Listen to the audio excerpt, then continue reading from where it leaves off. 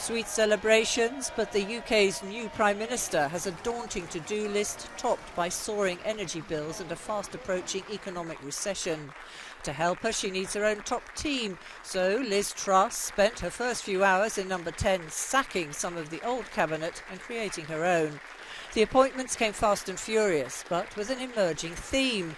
A predominance of those who'd backed her for the premiership, but it was also noticeably diverse. Heading the list, a new Chancellor or Finance Minister, Kwasi Kwarteng.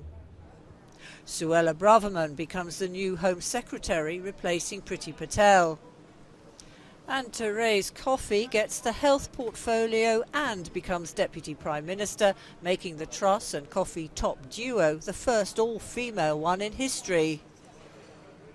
James Cleverly becomes Foreign Secretary, replacing Truss herself, while Ben Wallace broke the pattern and remains as Defence Secretary, a position he's held since 2019.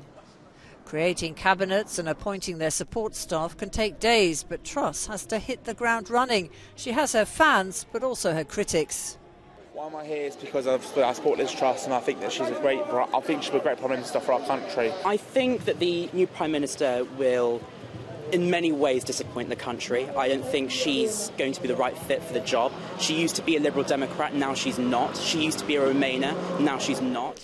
Typically for London, it rained on Truss's parade for her first day in the job, but that's the least of her problems as she now gets down to work.